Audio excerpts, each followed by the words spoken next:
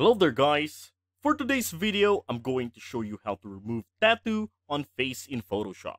And also we will dive deeper into duplicating layer and with the use of the clone stamp tool and adjusting its options. So let's get started! So here in our document, I got here an image of this celebrity man, and our goal here is to clean all those tattoo on his face. So the first step we're going to do here is we're going to select our background layer. So to do that, going onto the layers panel on the right side of our screen over here, just click on this, and now we already selected that. And then we're going to duplicate this layer.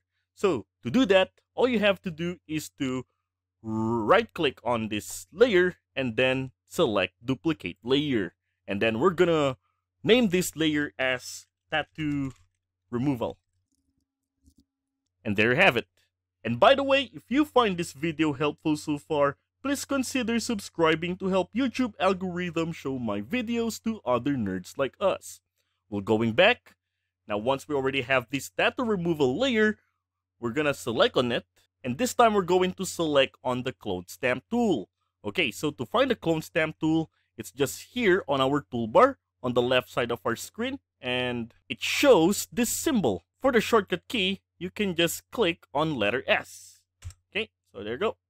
Alright, and then once you click that, let's go and adjust these options.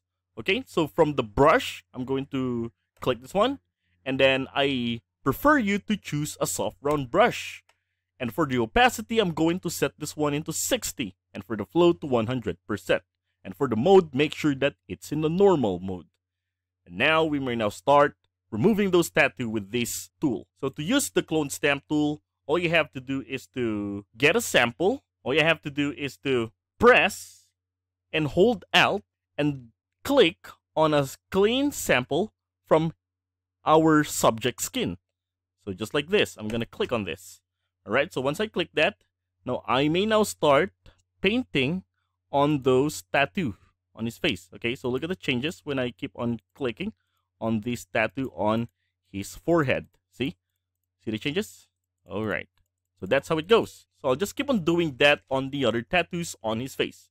All right, so for us to see the tattoo more detailed, all we have to do is to click on the zoom tool here, or Z for the shortcut key. Okay, and zoom this on the area that we want to apply our clone stamp tool. So I'm gonna press S for that. Okay, and then just what I've said, hold Alt and get a sample from a clean area or clean skin, and then paint on those tattoos.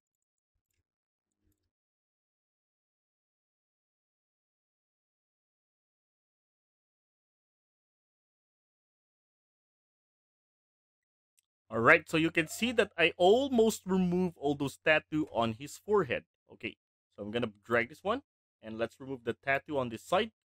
Okay, so you can see my brush is too big for this to remove in. So I'm going to decrease our brush. So to do that, you just have to press on open bracket key to decrease the size of our brush. Okay, there you go. And then same thing, hold Alt, get a sample from a clean area, and continue on painting on those tattoos. See?